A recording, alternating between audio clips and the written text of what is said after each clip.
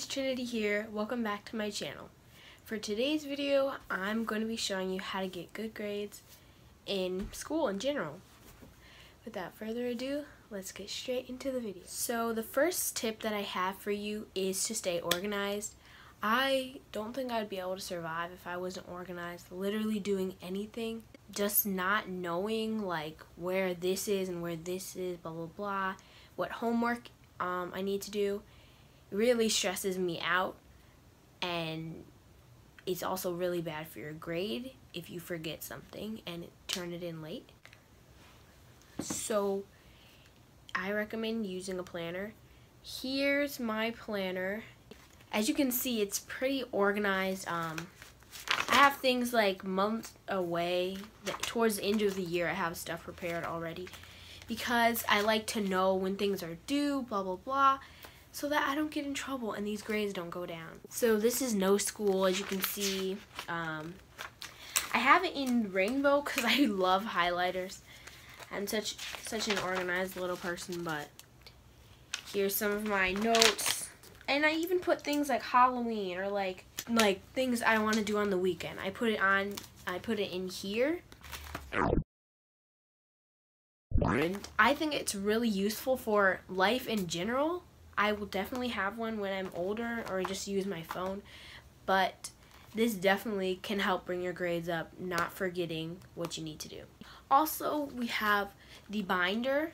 You can see my classes on here, but basically, if you don't have the right binder, that's fine, but like if you don't have all the stuff your school requires of you, at least like a couple things, then how do you really expect to go through the year getting A's? Basically, all I say you really need is either folders or I forgot what these are called.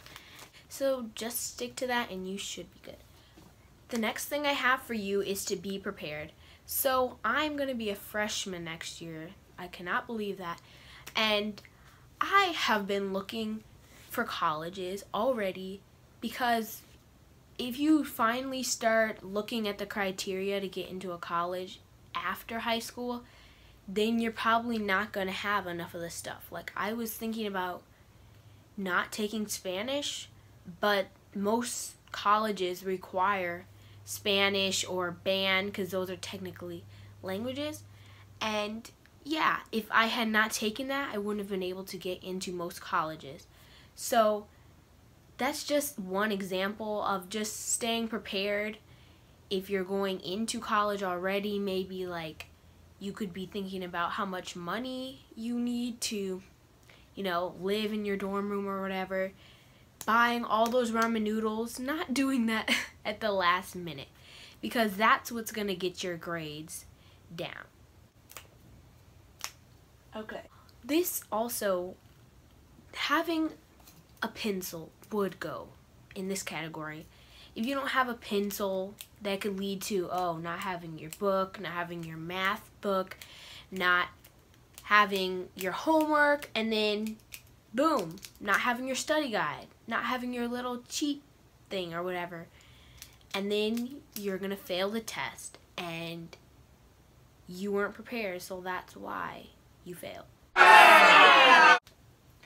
The next one is pretty obvious. It's to have your priorities in order.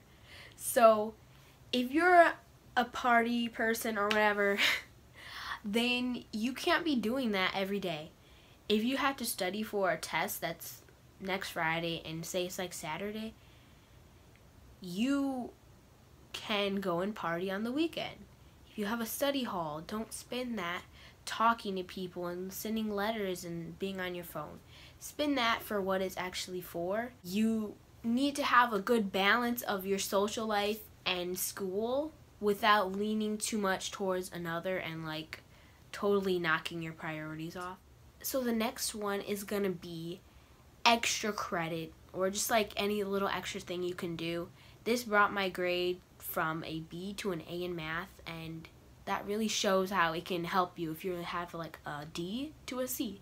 Boom, that really helps you pass math. So in my math class, we just have like these lame little connect the dots. You have to do math still. Like it's on an X and Y chart or whatever.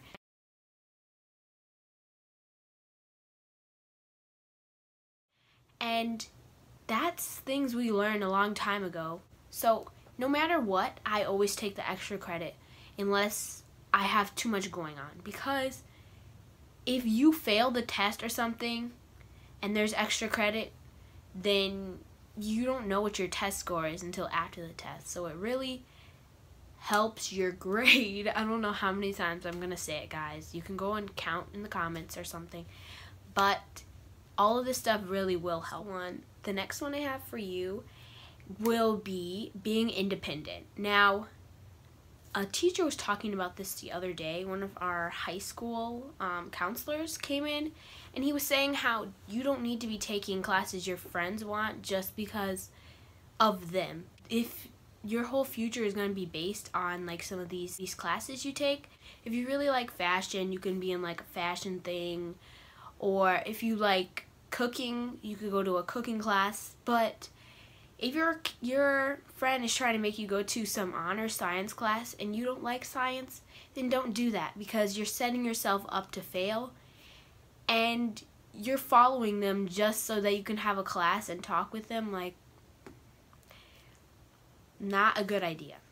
This one is pretty simple, just studying well. Now, a lot of people, I'm sure, are probably studying incorrectly. One way that I've studied incorrectly is just like they give you a study guide and you can't do anything with it. You just read it over. Oh, I'm ready for the test. But no, you're not. What? Sorry. But what I use are like note cards, and there's also this app called Quizlet. They have little note cards. Some people already make them, so you don't have to make your own. But if they don't have it, you will have to make it. Basically, just trying to make it easier for yourself.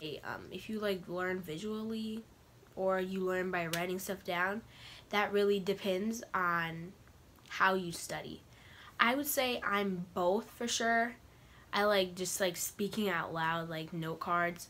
But another way you can do is you can get one of those clear pieces of, I don't know what it's called, like those clear plastic sheets things, like, and you could put your paper in there, and if it's like, I don't know, like parts of a skeleton or something, you can just fill out the little blanks on the study guide, or say, hey, can I have an extra one so I can study at home?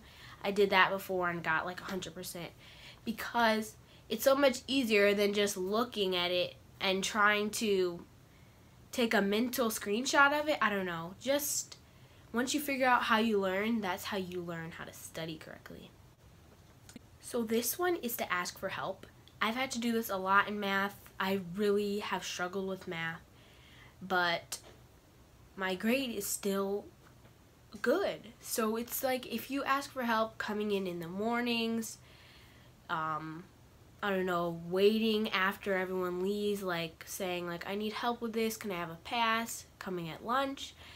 Going out of your way to learn is really what's going to make the teachers understand more and really want to help you, and that means you're really trying. Do that, because sometimes you can't understand things when you get home. Oh my gosh, I don't know how to do the homework. Your parents haven't done this since like 10, 20 years ago. So go and ask a teacher for help. Write an email. Do what you need to do to get your grade up. The final one I have for you might sound a little dumb at first, but try your hardest. Now, in gym, we have a pacer test. Worst thing I've ever done. But you basically have to run back and forth so many times. Oh my god. If you're trying your hardest, the teacher knows that you're trying your hardest, and that's the best you can do. If you're like in math class or something and you did bad on the test, doing all of these things, you tried all the things you could. You did the extra credit, you studied correctly, you asked for help. That means you're trying your hardest. And if you need to talk to your teacher directly about that or something, then that's when you know you might need some even more help than you thought. but most of the time your teacher will understand. So as long as you do all those things, that means you're trying your hardest, and that's gonna get you your grade. So thanks for watching, guys. Don't forget to like, comment down below, and subscribe for more videos like this. And without further ado, and I'll see you guys next Sunday. Bye.